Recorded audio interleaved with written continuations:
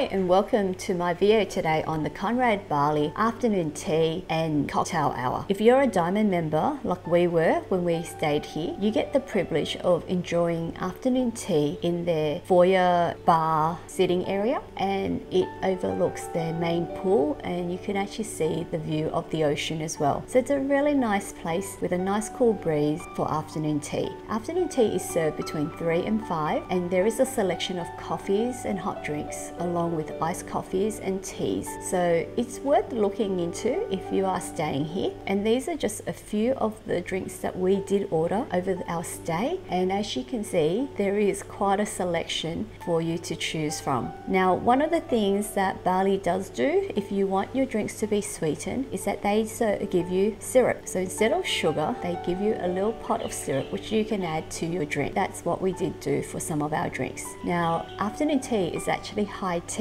and every day they give you something slightly different, which was what we looked forward to during our stay. So you've got your scones, and then you've got your cakes, and then you've got your little savoury sandwiches or savoury dish at the bottom. You get apricot jam or you might get strawberry jam depending on the day, and we really like the surprise that we get when we stay and try out the afternoon tea. So do take the time, and if it suits you, go and enjoy some afternoon tea at the Conrad Bali. Now, they do make a little effort sometimes on the coffee depending on who the barista is as well, and that's always something that puts a smile to my face as well. And we were here for almost 5 days, so most of the time we did try to come and give ourselves a little treat. The difference between the Conrad Bali being a Diamond member and staying at somewhere like the Hyatt Regency, which we stayed in last week before, was that the Conrad doesn't actually have a full-on executive lounge. So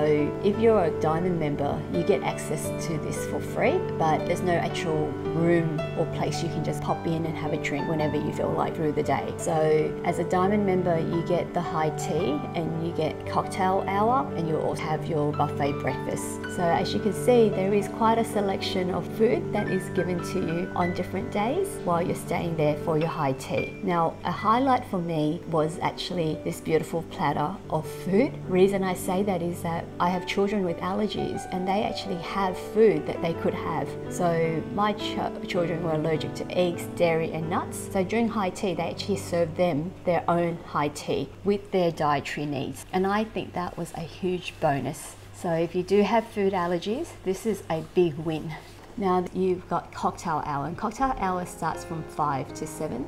And they do have a big variety of alcohol and non-alcoholic drinks, and you've also get served some canapes as well. So the canapes were a bit more restrictive, I guess, in regards of allergies. So there wasn't as many variety that they could serve you if you have the same allergies as what I had mentioned. But we found that we were quite full after afternoon tea, so a lot of the time we did skip the cocktail hour. But if you are around and you prefer the cocktail hour, feel free to pop in after 5 and they will give you the selection of cocktails, wine, beer, soft drinks. The list was quite extensive, and feel free to really enjoy yourself. I hope you enjoyed the video and have a good idea of what might be available to you if you stay at the Conrad Bali and get access to the high tea or afternoon tea and their cocktail. Thanks for watching. Bye.